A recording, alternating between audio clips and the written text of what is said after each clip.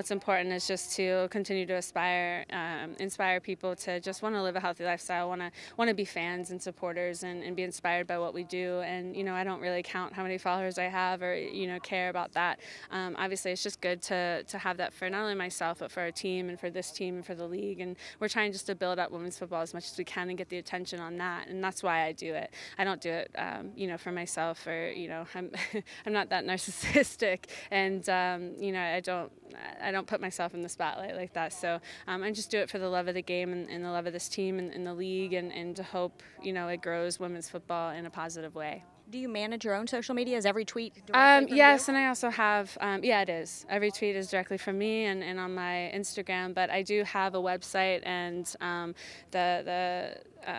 website media go-to is controlling most of my website and the team Krieger on Twitter that I have that she runs for me. So it gets pretty busy. I have the motto, you got to just tweet it and beat it. I don't really take time to look too much. I obviously see a lot of what the fans write, and I completely appreciate the support, but I try not to focus too much on that, and I'm trying to live in the present and focus more on what I'm doing in my day.